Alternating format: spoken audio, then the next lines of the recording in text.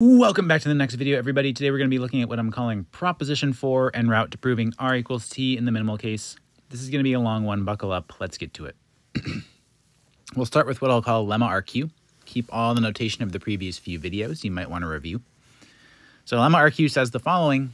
If you take a set Q of primes that are all like equal to 1 mod L and our given representation rho bar is unramified at them, then if Q is a prime in big Q, then H0 QQ add 0 rho bar is equal to H0 QQ add 0 rho bar 1, the Tate twist, and those are both just K. Furthermore, the H1, the flat classes of QQ add 0 rho bar, and the flat classes of QQ add 0 rho bar 1 are also K. So all of 4 of these things are just K. 2, RQ, the universal type Q deformation ring, can be topologically generated as an O algebra by the cardinality of Q plus the K dimension of H1 Q, Q add 0 rho bar 1 elements. And then 3, if H1 empty set, Q add 0 rho bar 1 is isomorphic to the direct sum over all primes Q and Q of H1 QQ add 0 rho bar 1, then the cardinality of Q is the K dimension of H1 empty set Q add 0 rho bar 1. And now RQ can be topologically generated as an O algebra by just the cardinality of Q elements, so it's simpler. Okay, so another thing to keep in mind is sometimes we might call this H1 FQ add 0 rho bar, and this guy might be called H1 FQ add 0 rho bar 1, respectively, and similarly for the H0 groups by a slight abuse of notation. So the proof is pretty simple. We first claim that Frobenius set Q acts semi-simply, so that just means diagonally after a possible extension of scalars on add 0 rho bar, and it has eigenvalues x1 and x inverse for some x in k bar that's not 0 or 1. Indeed, we're given that Frobenius set Q has 2 distinct non-zero eigenvalues. Let's call them A and B. So the matrix operator given by conjugation by rho bar of Frobenius set Q on M2 FL bar is similar to the diagonal matrix with diagonal entries A over A, B over B, A over B, and B over A, which we might just call 1, 1, C, and C inverse for some C not equal to 1 by distinctness of A and B. We are only interested in the action on the trace 0 subspace, so since L is odd, we can simply remove the scalar subspace to consider this action, which really just gets rid of an eigenvalue of 1, okay, which leaves behind eigenvalues 1x and x inverse, let's say, for some x in k bar that's not 0 or 1 as desired. So my x here is just my C up here. Okay, and then all of this continues to hold for add 0 rho bar 1 because Q is 1 mod L by definition of capital Q. And that really just tells us that the mod L cyclotomic character is trivial on GQ, and that's all we need to get this to continue to hold, because the Tate twist kind of doesn't affect things if the mod L cyclotomic character is trivial. Okay. So the claims about H0 follow immediately. Okay. And then as for the claims about H1, you really just need to recall from like chapter 4, for example, you can see lemma 1 there, that the cardinality of the unramified classes in H1, so the H1 unramified classes, and we are working with the unramified classes here by our definition of Q, is just that of the cardinality of the full H0, but we've already proven the result for H0, so we're done. So part A of the result follows, and then part B and C follow immediately from part A and from proposition 2 of this chapter, so a couple videos ago. And so I'll let you write that down. That's just kind of a go back and do it thing. Okay, so here's the big result of the video. Proposition 4. Keep all the usual assumptions on rho bar. So I think he's like our plausibly modular representation or whatever. And L will be an odd prime, like it's been for this whole chapter. Proposition 4 says that if L is the field Q adjoining the square root of -1 to the L minus 1 over 2 times L, then rho bar, when restricted to the Galois group of L, is absolutely irreducible.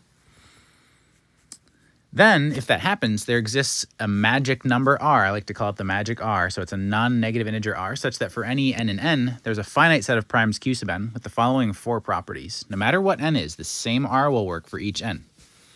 If Q is in Q sub n, then Q is 1 mod L to the n. That's the first property. Up next, if Q is in Q sub n, then rho bar is unramified at Q, and rho bar of Frobenius at Q has distinct eigenvalues. These conditions should sound familiar given what we've been talking about. Here's the big one. The cardinality of Qn is always R. And then R sub Q sub n, so the universal deformation ring associated to this set of primes Q sub n, can always be topologically generated by R elements as an O algebra. Again, this R is independent of n. That's kind of the magic of all of this. All right, so let's get into the proof of this. This is quite difficult. The claim is that if you take R to be the K dimension of H1 empty set Q at 0 rho bar 1, then that works. By lemma RQ, it suffices, given a natural number n, define a set Q sub n such that if Q is in Q sub n, then Q equals 1 mod L to the n. That's just the first condition from the last slide unchanged.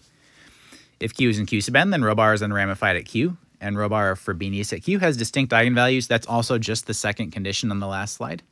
And then 3, this is where it changes. H1 empty set Q add 0 rho bar 1 is isomorphic to the direct sum over all primes Q and Q sub n of H1 FQ add 0 rho bar 1. That condition changed, but we're allowed to change it to this by this claim up here, so part 3 of lemma RQ. Okay, so that's this condition here, essentially, which says we really don't need this anymore, we just need the cardinality of Q sub n. What else? Okay, now, since each of H1 of the QQ add 0 rho bar 1s is one-dimensional, which we proved already, this last condition here can actually be weakened to just, all we really need is an injection going here, okay? Because these guys are all kind of one-dimensional, right? So we just have to find an injection from this kind of empty set cohomology group into this direct sum. So let's do that. To this end, we just have to show that for each non-zero, I guess, like cohomology class bracket psi and H1 empty set Q add 0 rho bar 1, there's a prime Q that depends on that class, such that Q is 1 mod L to the n. Rho bar is unramified at Q, and rho bar for Frobenius at Q has distinct eigenvalues. These things don't change. The third condition changes again. It says that the restriction to the kind of Q condition of bracket psi is in H1 FQ add 0 rho bar 1 is non-trivial. Okay. The point is that each successive choice of Q reduces the dimension of H1 empty set Q add 0 rho bar 1 by 1, and it will annihilate it after R steps, and so you'll be able to produce this injection here. Okay. I guess we can continue to say more, like we can keep rewording these 3 conditions in more ways. So for example, by Chebytarov density, it now suffices to find sigma in the Galois group of Q, such that sigma restricted to the Galois group of Q adjoins sigma sub L to the n over Q, where zeta sub L to the n is L to the nth root of unity. That's trivial. 2, add 0 rho bar of sigma has an eigenvalue other than 1. And 3, psi of sigma, where psi is the guy we took the cohomology class of last slide, is not in sigma minus 1 of add 0 rho bar 1. Okay? So, for example, if I was able to find this psi, then this last condition evidently implies that the Q restriction of bracket psi is non-trivial for a suitably chosen prime Q. And then what about these guys? Well, the point is that the Galois group of Q adjoins zeta sub L to the n over Q is isomorphic to Z mod L to the n Z cross via the cyclotomic character. And so a given sigma is mapped to the integer m mod L to the n such that if zeta is an L to the nth root of unity, then sigma of zeta is zeta to the m. That's how the cyclotomic character works. And so you just have to remember, like, under this identification, Frobenius at Q is mapped to Q. And so if we satisfied condition 1 on the previous slide, we could find a prime Q such that sigma was Frobenius at Q, and its image would simultaneously be 1 mod L to the n and Q. So Q would have to be 1 mod L to the n, which was condition 1 2 slides ago. Okay. And so that shows that this kind of matches up with this. All right. So how about the second condition? We explained the first and the third condition. What about the second condition? If K is a field with characteristic not 2, then a matrix M in GL2 of K acts on the 3-dimensional space V of trace 0, 2 by 2 matrices by conjugation. And the characteristic polynomial of this endomorphism is x minus r, x minus 1 over r, x minus 1, where r is the ratio of the generalized eigenvalues of M. We used this fact actually earlier in this talk up here, when we were writing down this diagonal matrix. Okay, so we've already actually kind of used this fact. And let's see, so because of that, this matrix M has distinct eigenvalues if and only if the endomorphism of V induced by M has an eigenvalue other than 1, right, by this expression here. But that's exactly what we're claiming is true here. Or essentially what we're claiming then is, like, if this happens, then this happens. Okay, but that's what I'm trying to show, right? So really, I just have to find I just have to make sure these 3 conditions hold for some sigma and GQ. Where is Chebytarov density being used? It's being used to think of sigma as like a Frobenius element, essentially. Okay. All right. So I think we can actually get it. So now we've like written down concretely what we have to show. Let's actually show it. Given a non-negative integer m, let f sub m be the extension of q adjoins zeta sub l to the m cut out by add 0 row bar, let's say. What we mean by that precisely is that fm is the field fixed by the kernel of the Galois action on add 0 row bar, restricted to the Galois group of q adjoins zeta sub l to the m. To be clear, like from this definition, maybe it's not that clear what f0 is. It's just the field fixed by the element of GQ acting trivially on add 0 row bar. That's all it is. And so my claim is that psi of the Galois group of Fn is non-trivial. To prove this, it suffices to show that H1 of the Galois group of Fn over Q, add 0 row bar 1, is trivial. The reason for that is, like, we already know bracket psi is non-zero overall. So if this guy is trivial, then this guy must be non-trivial. Okay. So basically, we're going to have to show this in kind of several different cases. So let's do that.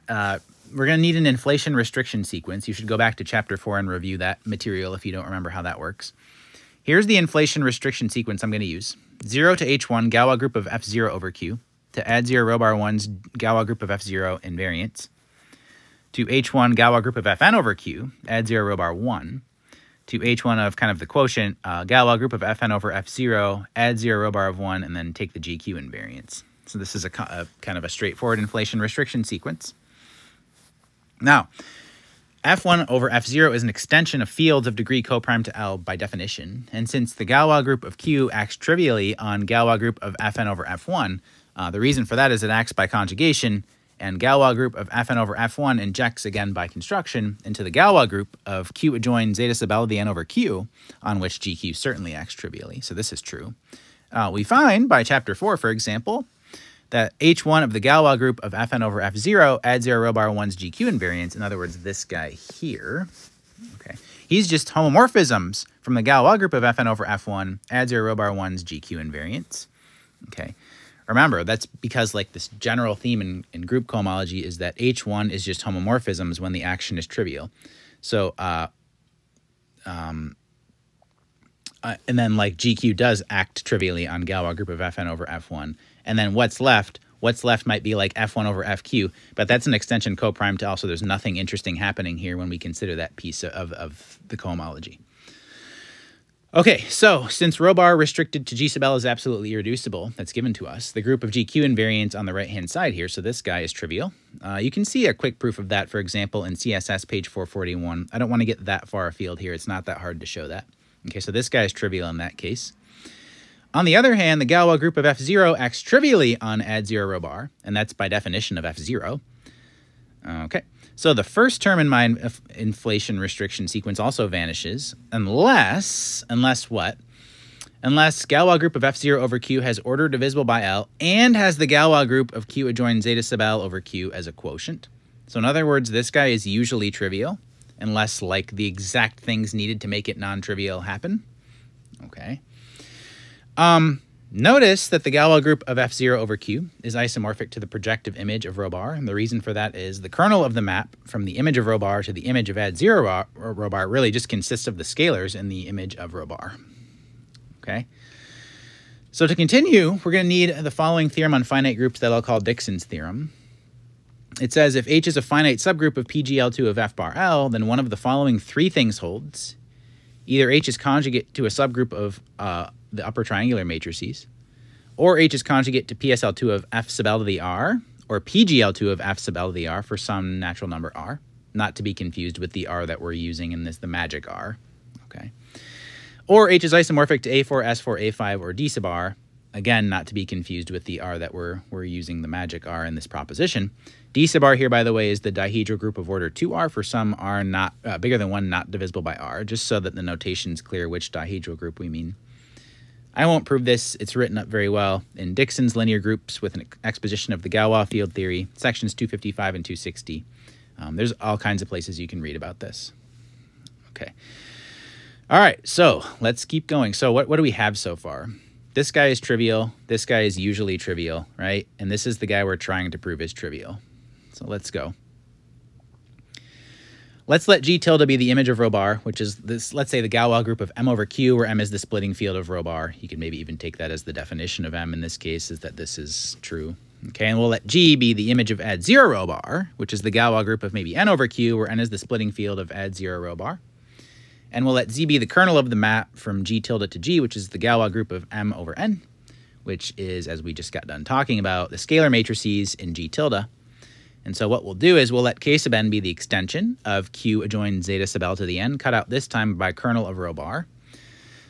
One thing that I think is helpful to keep in mind that I was kind of struggling with as I was going through this myself is, what is the difference between F sub n and K sub n? F sub n corresponds to the kernel of GQ to GL2 of K restricted to the Galois group of Q adjoin zeta sub L to the n, whereas K sub n corresponds to the kernel of the map GQ to PGL2 of K restricted to that same Galois group. So the only real difference is whether or not we allow scalars, essentially. Are we projective or not? Right? Okay, so it's kind of simple, actually. All right, so we're going to have to proceed in 3 cases here, so let's do it. Case 1, this is the case where Z, so Z was defined up here, it's the kernel of this map, all right, is not just plus or minus 1. It's not just the stupid scalar matrices, not just the dumbest of all scalar matrices. I mean, it is the scalar matrices, but... Okay, in this case, the determinant of Z is definitely not equal to 1. And so since add 0 rho bar Z invariance just really consists of add 0 rho bar in this case, we know that add 0 rho bar 1's Z invariance must be trivial. That's because Z acts trivially on add 0 rho bar. So its action on add 0 rho bar 1 is really the trivial action twisted by the cyclotomic character, which is det rho bar. Okay? Because det Z isn't equal to 1, though, an element x in add 0 rho bar 1 can only be Z invariant if it's equal to every single det t times x for every t in Z. But if you can just pick a t such that det t isn't 1 by assumption, right? And so the only way this is true is if x is 0. In other words, this guy is trivial, which is what I'm saying, okay? Anyway, moving back onto the argument, so this guy is trivial. So Z is cyclic of order coprime to L by construction. And K sub n over M is an L extension. The reason for that is because Q adjoins zeta sub L is in M, which is in K sub n, which is by definition M adjoins zeta sub L to the n. Okay, so this is an L extension here. And so what that means, because Z is cyclic of order coprime to L, is that Z lifts to a subgroup that we will still call Z of the Galois group of K sub n over Q. Okay, so we can kind of lift Z up, all right? Now, we're going to need, still in this case 1, another inflation restriction sequence. It goes from 0 to H1, Galois group of Kn Z invariance over Q, to add 0 rho bar 1's Z invariance, to H1 Galois group of K sub n over Q, add 0 rho bar 1, to H1 Galois group of Kn over Kn Z invariance of add 0 rho bar 1. Now, this last term vanishes. The reason for that is this Galois group here has cardinality coprime to L. Why? Well, Z does. We already talked about that. And this guy is just the lift of Z from the previous slide, which of course still has cardinality coprime to L. Okay. So this guy has to be trivial because this is that's not true of this group, right? So this is coprime to L, this isn't. Essentially, well, we're kind of using one little thing here to conclude that this is trivial. Maybe go back to chapter 4. If G is a finite group, then the cardinality of G times the ith cohomology group of Gm is trivial for any G module M and for any I bigger than 0. So that's why we're concluding this. Like in particular, if D times M vanishes for some D coprime to the order of G, which is what we have here, then HIGM must vanish, which is what we're concluding, since it vanishes after multiplication both by D, which is coprime to the order of G, and to the order of G, okay, by this fact. So this is kind of a basic group cohomology thing. Okay, coprime to L, not, so this vanishes. Okay, we're trying to get that this guy vanishes, remember? Well, we're trying to get that this guy vanishes. Okay, so let's continue. What about this guy? Well, that's easy. I mean, the first term in that exact sequence also vanishes because this guy we just proved is trivial. So not very interesting, right? So the remaining term must be 0. In other words, the middle term of that inflation restriction sequence on the last side is 0. So H1 of Galois group of Kn over Q add 0 rho bar 1 is trivial. But then that immediately gives you that H1 Galois group of Fn over Q add 0 rho bar 1 is trivial, which is what we're trying to prove. And that's because the quotient, so Galois group of Kn over Fn, is a subgroup of Galois group of Fn over Q that acts trivially on add 0 rho bar 1. And so you can actually just apply kind of a new, like a modified version of the previous inflation restriction sequence, given by 0 to H1 of, I'll write this quotient as Galois group of Kn over Q over Galois group of Kn over Fn, which is just this Galois group. To add 0 rho bar 1 its Galois group of Kn over Fn invariance to H1 Galois group of Kn over Q add 0 rho bar 1. Okay. And so again, the point is like this is just this. And this is trivial because we just proved it. And this is exact. So this is just a subgroup of a trivial group. So it's trivial. All right.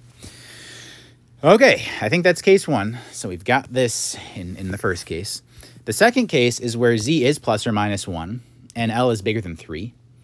In this case, Z fixes Q adjoins zeta sub L. And so the Galois group of Q adjoins zeta sub L over Q is a quotient of G and PGL2 of K. If you apply Dixon's theorem, you see that G is either contained in a Borel or has order coprime to L. That's because the other options in Dixon's theorem don't have a cyclic quotient of order L minus 1 like we do. Okay. However, the first option is not possible because rho bar is assumed to be irreducible, so this is definitely not contained in a Borel. The second option implies that what we'll call H, which is the Galois group of Fn over Q adjoins zeta sub L, has order coprime to L. Okay. I mean, that's essentially given to you. And so H1 of the Galois group of Fn over Q of add 0 rho bar 1, which is H1 of Galois group of Q adjoins zeta sub L, the N over Q's, to the H invariance of add 0 rho bar 1. So these guys match because of this, essentially because like Fn over Q adjoins zeta sub L isn't contributing anything. Okay. However, since add 0 rho bar 1 is irreducible, recall this follows from the absolute irreducibility of rho bar restricted to the Galois group of L. I linked you guys to a page of CSS that talked about that a few slides ago. Okay, so in other words, because this is irreducible here, this guy here has to be trivial, okay, because he's definitely not equal to this, okay? So he's got to be trivial by absolute irreducibility. Well, if this is trivial, then this is trivial. Oh, that's exactly what I've been trying to prove, like, you know, since 10 slides ago, that this H1 is trivial every time. Galois group of Fn over Q add 0 rho bar 1. He's trivial again, even in this case. Okay, what about the third case? The third case is where Z is plus or minus 1 and L is 3. Let's assume that 3 divides the cardinality of G and that G is not contained in a Borel, or else you can just repeat the case 2 argument that we just did. Again, we have that the Galois group of Q adjoins zeta sub 3 over Q is a quotient of G, just like we did before, so that G cannot be isomorphic to A5, which leaves the possibility, if you look at Dixon's theorem, that G is PGL2 of K. You may be like, whoa, what happened to the other options? Well, PSL2 of K is simple if K isn't F3. And if K is F3, it's A4, which doesn't have a normal subgroup of index 2 like we do.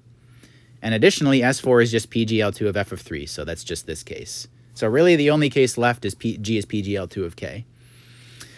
If K is F3, then S4 is PGL2 of F3, which is the Galois group of N over Q. That does have a normal subgroup, V4, in the Galois group of N over L. This is the unique CeLO2 subgroup of this guy. This is like a group. This is just like a thing you learn in abstract algebra. Okay, since the Galois group of Fn over N is a 3 group, this V4 kind of lifts to a normal subgroup of Galois group of Fn over L. This is similar to how we lifted that group Z earlier. Okay. But rho bar restricted to the Galois group of L is absolutely irreducible. And so the V4 invariants of add 0 rho bar 1, which are obviously not add 0 rho bar 1 itself, these must be trivial. And then you can use an inflation restriction sequence just like we did before to finish the proof in the exact same way. Kind of like we did in case, was that case 2 or 1? Kind of like we did in case 1. Okay, so you kind of like use a subgroup lifting argument, again with inflation restriction. Okay, what if, so what if not? So the only really remaining case then, like, so we just took care, so G is PGL2 of K, and we just took care of the case K is F3. The only other case by Dixon's theorem would be that G is PGL2 of K, and K is F3 to the R, where R is bigger than 1. So what we need to prove then is that H1 of the Galois group of F0 over Q adjoins zeta sub 3 to add 0 rho bar tensored up to K bar over K is trivial. This is a quick calculation carried out in Klein-Partial-Scott, cohomology of finite groups of Lie type 1, table 4.5. I read it. It's written up very nicely there. I don't feel the need to rehash it here. You can also see Diamond, Darman, Taylor, lemma 2.48. Okay. And so, well, I guess I should say one thing. If this is trivial, okay, then that gives me that, where is it? That this guy is trivial, which is what I've been trying to prove in all 3 cases. Okay, and so I'm all set. Okay, so I think we've now shown in all cases that psi, that non-trivial psi we started with, psi of the Galois group of f sub n is non-trivial no matter what. So how do you finish? It's kind of a neat argument. What we've seen then is that psi, on the one hand, isn't 0, okay, and it's not 0 where, as an element of homomorphisms from the Galois group of Fn to add 0 rho bar 1's Galois group of Fn over Q invariance. Now, again, using this for like the 10th time, since rho bar restricted to the Galois group of L is absolutely irreducible, so is rho bar restricted to the Galois group of Q adjoins zeta sub L to the n and add 0 rho bar 1. Again, I've already talked about this a couple times, this proof. You can see page 441 of CSS for a quick argument for this stuff. And so if we think of psi of the Galois group of f sub n as a GQ submodule of add 0 rho bar 1, which we certainly can, this submodule must be all of add 0 rho bar 1 by absolute irreducibility. Okay. All right, so now we finish like this. We claim that there exists a sigma naught in the Galois group of Q adjoins zeta sub L to the n, such that rho bar of sigma naught has distinct eigenvalues, let's call them alpha and beta. If not, then rho bar of the Galois group of Q adjoins zeta sub L to the n is contained in the subgroup of upper triangular matrices. The reason for that is if no element of the image of rho bar has distinct eigenvalues, so kind of if this isn't true, then the projective image of rho bar has exponent L. That's because everything will be similar to like AA01, and these guys definitely have L order.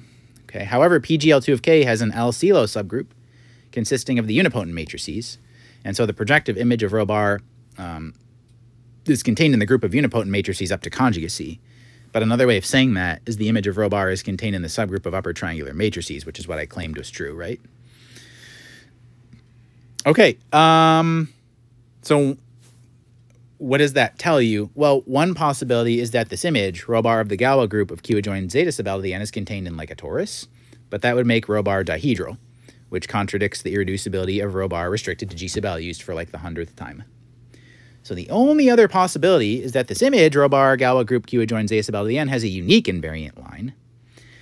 Well, that would tell you that this image is rho bar invariant, but that contradicts the irreducibility of rho bar. Okay, and so if you assume that this sigma naught doesn't exist, you're just toast no matter what. Okay, and so the sigma naught has to exist. Okay, so we can always find a sigma naught in the Galois group of Q adjoins zeta sub L to the n such that its image under rho bar has distinct eigenvalues, and we'll call those alpha and beta. So what are the eigenvalues of sigma naught on add 0 rho bar this time? Well, we've talked about this 2 or 3 times, this proof. That you take the quotients of the eigenvalues that you started with, alpha and beta, and then you also have 1. Okay, but sigma naught fixes zeta sub L. So these must also be the eigenvalues of sigma naught on add 0 rho bar 1, the Tate twist, okay, because we're not worried about the cyclotomic twist here, okay. This means that sigma naught minus 1, add 0 rho bar 1, cannot be all of add 0 rho bar 1, okay. We have like actual interesting eigenvalues on this space of sigma naught, so these cannot be equal to each other. Well, that tells me that psi of the Galois group of f sub n can't be contained here. Okay, because it's, because what do we know about it? Because of this sentence right here. If psi of Galois group of f sub n as a GQ submodule of this Tate twist, if we think of it like that, then this submodule has to be the whole thing. Okay, well, if it's the whole thing and these aren't equal, then it can't be contained here, right? Okay, all right, we're just about done. There's a cute trick to finish. For tau in the Galois group of f sub n, let sigma now be tau sigma naught. Tau acts trivially on add 0 rho bar and add 0 rho bar of 1 by construction. Since rho bar of tau is scalar, the matrix rho bar of sigma still has distinct eigenvalues, and sigma leaves the L to the nth roots of unity invariant, and all this is just because sigma naught does, and tau acts trivially. So, it suffices then, like really, if you go back up and look at what we have to check. Let's go back up and look at this. Man, this was so long ago. Where was this proof is so long. Okay, so we're here, right? So we've kind of taken care of this stuff, right? So really we just have to make sure of this stuff for the sigma we just found. All right. So let's go back down. Woo. Okay. So we just have to check that psi of sigma, which is tau psi of sigma naught plus psi of tau, which is psi of sigma naught plus sigma of tau, because tau acts trivially on this. We have to check that this isn't in sigma minus 1 of add 0 rho bar 1, which, by the way, that's just sigma naught minus 1 of add 0 rho bar 1. Okay. But the point is this, like, it could just be that this isn't here when sigma is just sigma 0, right? And then we would be done. But if sigma equals sigma 0 doesn't work, then by what we just got done proving up here, we could find a tau in the Galois group of f sub n such that psi of tau translates psi of sigma naught out of this space. Oh, great. In other words, psi of sigma equals sigma naught tau has this property then, which is what I'm trying to prove. So either sigma naught works or some translate of it by some tau in this Galois group does the job for us. Okay.